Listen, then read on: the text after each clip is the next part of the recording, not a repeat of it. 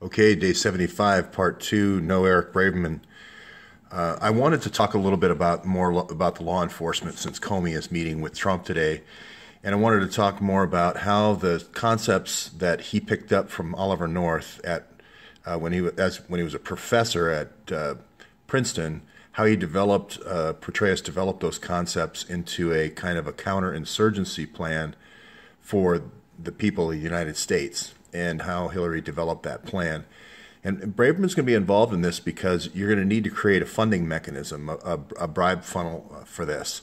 So, as you might have known before, I have said that going all the way back to Mena Airport that Ollie North set up in 1984, this has been a funding mechanism. The Clinton Foundation has been a funding mechanism to do exactly this: create terrorism events around the world, whether it be in Europe up here with NATO, or in Middle East or North Africa on the Middle East Project, or in the United States. And I predict that there will be terrorist incidents in the United States. But it's all to drive funding and creation of this larger FBI counterterrorism division. So I know that is an interesting claim, so I'll go on to kind of try to prove that. The guy who's at the center of all this is going to be Andrew McCabe at this Joint Terrorism Task Force. This basically allows, it's a hammer that allows you to go up and into a state law enforcement organization or a federal organization, a federal agency, or a local, and kind of break it apart and create your own task force. So you could have people from Department of Homeland Security, you could have people from IRS, some people from Immigration and Customs, however you want to do it. You just want to attack a certain couple of individuals in law enforcement organizations all across the country. You're not looking at getting everybody, you're just looking at infiltration. So that's what JTTF does. Well, if you look here, David Petraeus, that's a key fundamental of infiltration. That's a key CIA idea. And a key idea of counterinsurgency. He wrote the book on it. Well, in the Army, there's a lot of Army intelligence is now based on counterinsurgency that David Petraeus wrote. And one of his pet pupils you're going to find is going to be Paula Broadwell, knowing him way, way before the sex scandal, way before, like 2003, 2004. She goes to work at this school in Denver, which is kind of, as I said before, Madeleine Albright set up as kind of a spy school, and then Hillary kind of co-opted it when she became kind of the shadow Secretary of State in 1996. She's going to go to this spy school in 2003 and 2004, taking these kind of concepts, these military concepts. The idea here is shift to more entrapment, shift to entrapment strategies, and shift to asset forfeiture. You're going to find out, like, one of the professors here is an ex-CIA guy. He's also a federal prosecutor, and he specializes in asset forfeiture. He also works for Dynacorp, the same company that bought Jeffrey Epstein his helicopter. And you're going to find that Jeffrey Epstein is one of these entrapment agencies. It's an entrapment operation. It's a brownstone, just like the NATO operations were entrapments. So you got law enforcement spending years, literally, with kids like 17, the case here in Portland, to coach them along to try to build them a bomb and so forth. The kid in Portland never even saw the parts to the bomb. They built the bomb for him, for instance, over a 3-year period. I mean, one of the informants was the kid's roommate in the Muhammad case, fall 2010.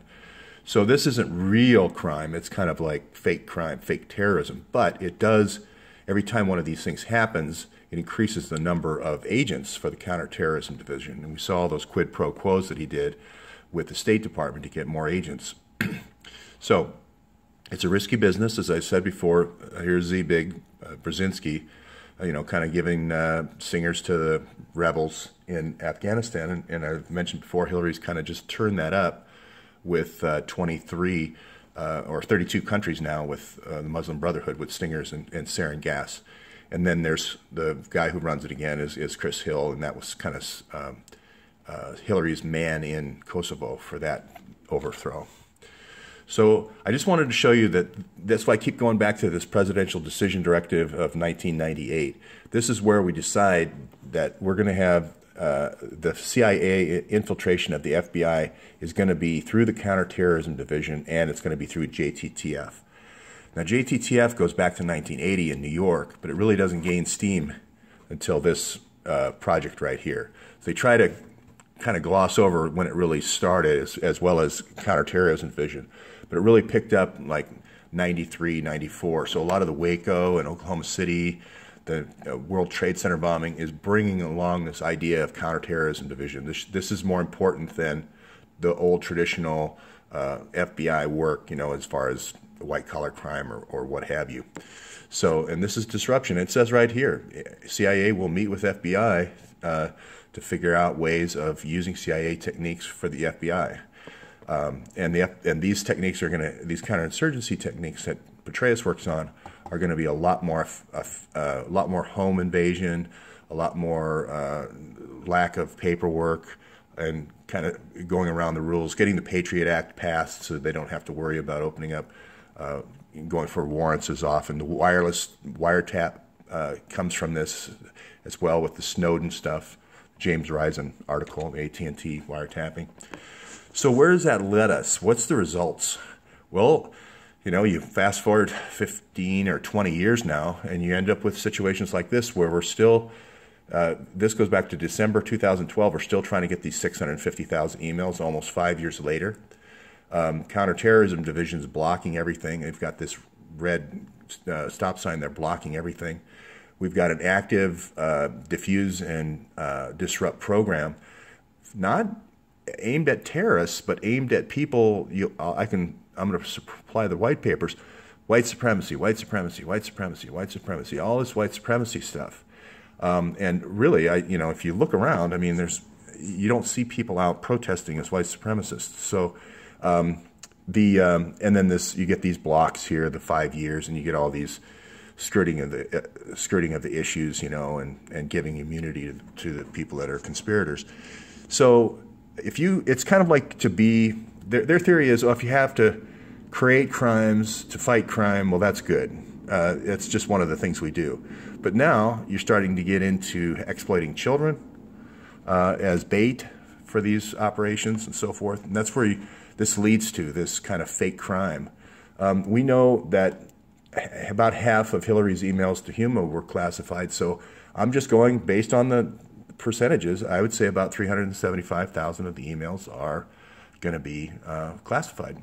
So they should at least publish the 375 unclassified, because they should have been handed over 5 years ago. So, I questioned this morning if Comey was going to give Trump an update on that. And here's another situation where if you create this counterterrorism division, it's almost like a secret police.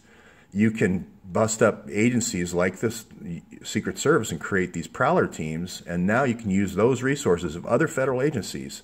IRS has an investigative division now, the Forest Service.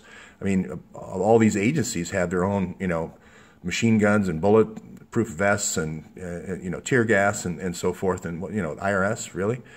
So, and then you get this situation where you got 50 agents. Anybody mentions anything, the Chaffetz says, hey, you guys shouldn't have been drunk and you should have called the police when they put the bomb at the front gate of the White House. And then he's 650 in the meeting while he's being questioned, 650 agents on his personnel record.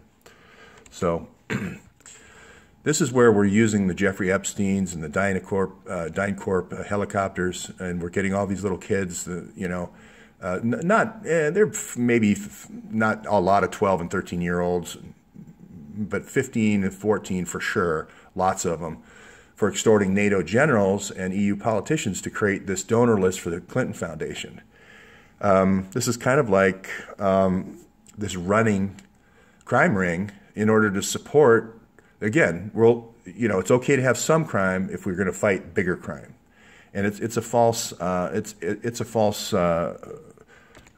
logic, I believe. It's actually creating more crime because you end up with everyone committing crime. Kind of like the broken window theory. Break enough windows, everybody starts breaking windows. So these the quickest way out of this is to give everybody immunity, but publish everything. Trump could say, okay, I don't want to put anybody away. I just want to publish everything. I want to publish all these transactions at HSBC that we did with these, dictators. I want to publish all the illegal contributions. Everybody can have their money, but we have to publish all the 1,100 donors because the people of Europe are living under this, where all their circle of politicians and generals are blackmail targets and still paying. Same thing in the United States with senators and so forth. So I just say, put the sunshine to this, publish all the emails, classified or not. You can even pass a law that says that nobody can sue us in the World Court, or we will ignore the World Court. But letting this go on with these big blackmail networks continue is going to basically hamstrung everyone in terms of making any kind of progress.